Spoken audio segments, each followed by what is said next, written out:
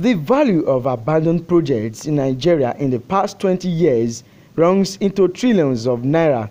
Most of these projects are abandoned most times because of irreconcilable differences between the parties involved. From the large scale of disputes or cases that have over the years been recorded and which keep rising annually from all major government procurement agencies and activities such as construction, agriculture, education, technological, etc., it is now evident that serious attention is needed on this matter.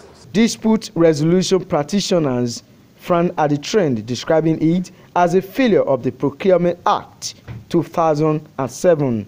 Well, when you talk of abandoned contracts all over the place, that also brings a lot of unemployment. But once these projects are on, employment is created and people will go back to work. That's the issue. And the issue of ADR is to have an amicable settlement to all issues. In other words, it's like a win-win situation for all parties. The dispute resolution expert also appealed to the government officials and contractors linked to the litany of abandoned projects to put national interests above selfish individual gains.